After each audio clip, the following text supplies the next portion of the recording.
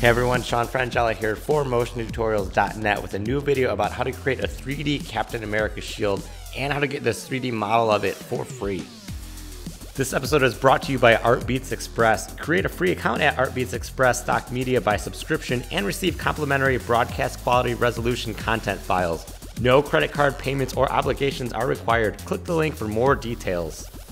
So I saw Captain America Civil War, really liked it, and I thought it'd be fun to talk about how to create a 3D shield of Captain America's in Cinema 4D, or if you just want this model, I got a deal for you. If you head to my Facebook page at facebook.com/motiontutorials or Twitter, I'm at Sean Frangella, and follow me on either site and send me a message. I'll send you this model for free that you can use in Cinema 4D, Element 3D, 3ds Max, whatever you use, and I'll toss you a link to download this model just for checking out this video. Or if you want to learn how I made this and how you can make it on your own, let's talk about that. So here I am in Cinema 4D and we have our shield, and how this is working is each part is built separately and then we're dropping this spherify deformer on it.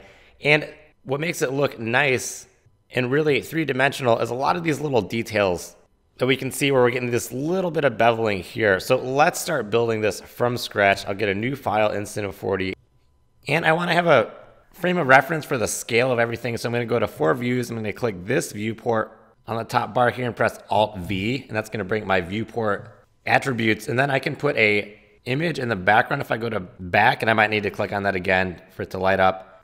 And I'm going to load this image into that viewport, which is a render from the final project, so I can get the proportions right. So if you download this project file from my link on Facebook or Twitter, this image will be in there if you want to follow along. And what I want to do is use this as the reference for the edges, and I'm going to start by building this out with tubes in my polygon object. So I'm going to get a tube and I can rotate it or go to orientation and put it Z+.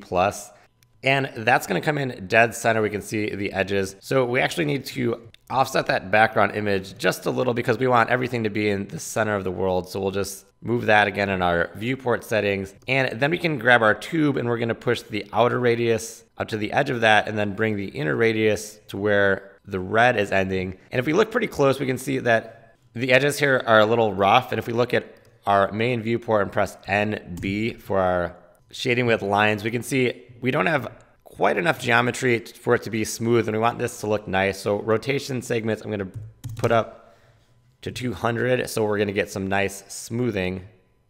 And we don't need it to be nearly this tall, so we can actually just grab these little dots right here, and that's going to scale this. Or we could just bring our height down. Maybe something like 15 will be a good start.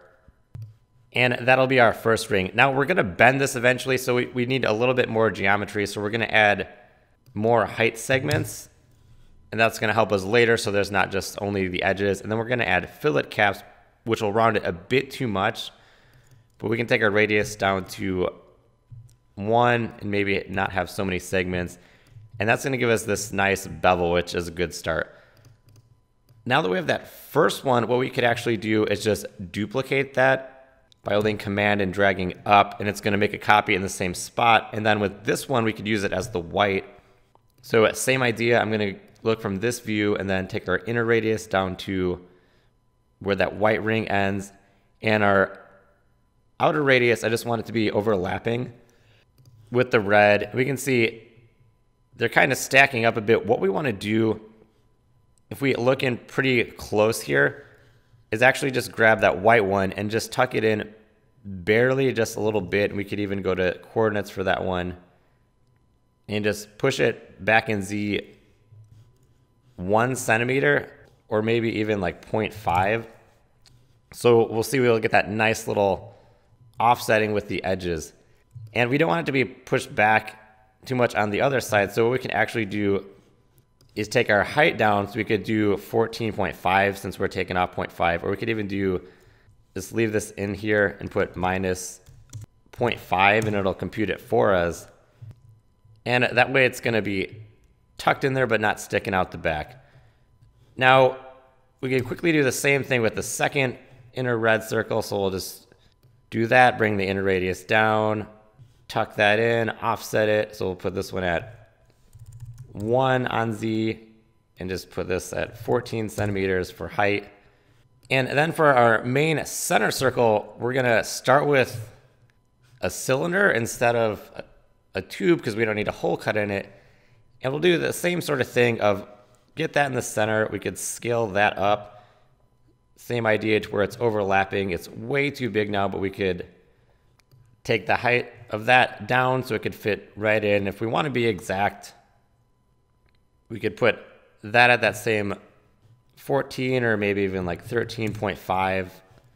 So we're going with units of 0.5 and just tuck that in. Now, the main point of this is that there's this star in the center, but I don't just want to drop that on top of it. If we look over at our finished project file and looking pretty close here, we can see that the star has some of those nice little offset details too, so we get some little extra little highlights and shadows when we're hitting it with lights and bending it. So let's do that. What we're going to do that is we're going to go up here to our vector objects, grab a star. That's going to put this starburst thing in. That's not what we want. There's nothing for sale. We're just trying to make a shield. So what we want to do is grab our star, and we're going to put it at 5 points. It still looks a little off, but the way we can adjust the angle of this is change the inner and outer radius of our star, and we can see that that expands how weighted that angle is. And then we can just rotate that, scale it down to get it to line up with our reference, and get it as close as possible. Now, to create some geometry on this, what we want to do is drop this into an extrude object, and we can do that really quickly by highlighting our star and then finding our extrude object. And before we press it, holding Alt or Option and then letting go, and bam, that's going to give us a shortcut and automatically drop that in. Now, again, like I said, we don't want this actually just protruding out. That's not what's happening. It's actually cutting in a little bit. So what we want to do is get in real close here and just have this intersect that cylinder a little bit. And to cut that out, we're going to get a bool object, and then we're going to put both this extrude and our cylinder in it. And then we just need to swap those. And it's going to actually cut out the star from our cylinder in a non-destructive way. So what's nice about this is we can see it's doing that. There's not a lot of geometry on either of these objects.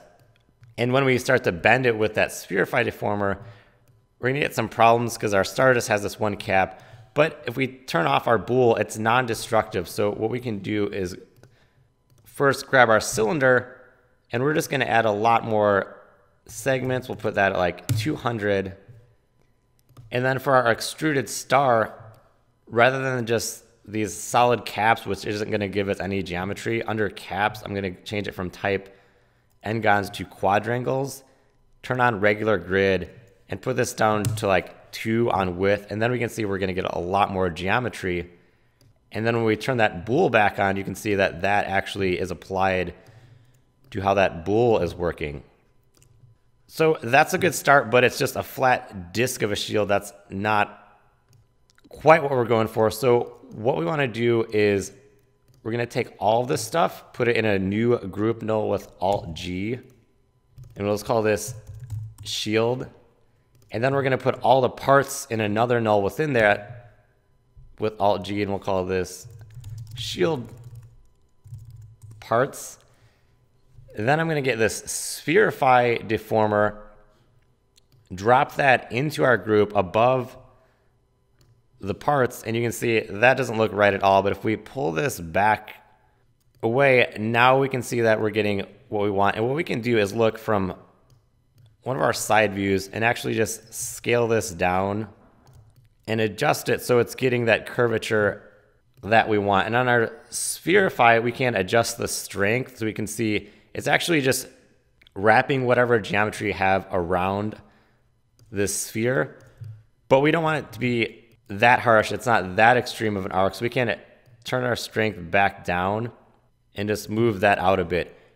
And again, what's nice that all of these are still editable is we can see maybe it ended up a little too thick, but we can take our tubes, even if we have multiple values. Say we wanted to change the height a little on all of them, maybe they're all a little too thick. We could click height and do X minus, let's say 5, and that's gonna take 5 centimeters off of all of their original values. You can see our tubes went from a height 10 9.5 and 9. And if we turn off our Spherify, we can see they're still all lining up exactly. So it's a good little tip if you want to use some not too complicated math on multiple objects that have different settings.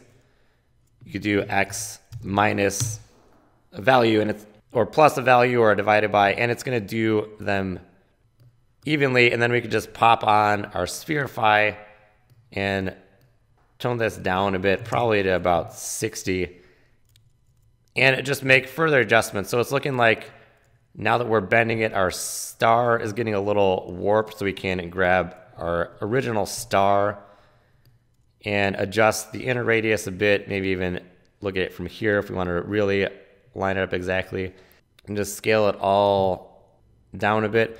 So it's a really cool way to work and kind of combine some basic shapes with deformers and bools to create a 3D shield without making it destructive. If we wanted to quickly texture this, there's some really cool paint textures. If we just type in car paint in the content browser, if you're on the studio version, these should come up, and we could just take a look at this and really quickly just grab red, white, blue, and this gray, and then just drag these to the different tubes and objects. And even though this center star part is all within this bool, we can still texture the extruded star and our cylinder separately, and it's going to work pretty nicely. And if we look at our final project file over here, you can see you can start adding lights and floors and stuff like that, or you can integrate this into any of your projects and animate it or put it in VFX. So this was a fun one to put together. I hope you learned a lot. If you want this free 3D model, again, be sure to